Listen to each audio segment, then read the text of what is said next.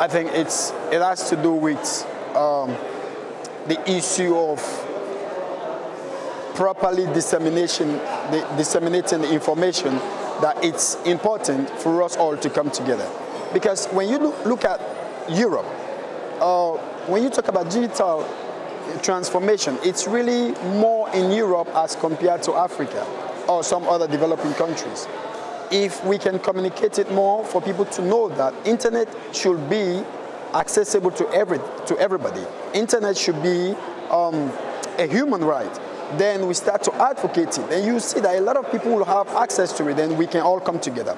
The world is a global village, but is it really true that the world is a global village? No, we have a lot of bridges that are setting us apart. You understand? People say it's a global village, but it's not really global. I cannot just fly to any kind of country. I have to have certain visas or certain passports for me to travel to those. So are we saying that we can all come together easily? No, it's not. But we can come together if we use the internet, if we use it properly. The world can be together if we believe that we can use the internet for the good of everybody. But the internet has to be a human right. This is what I believe in. Then the world can come together. Not physically, but through the internet.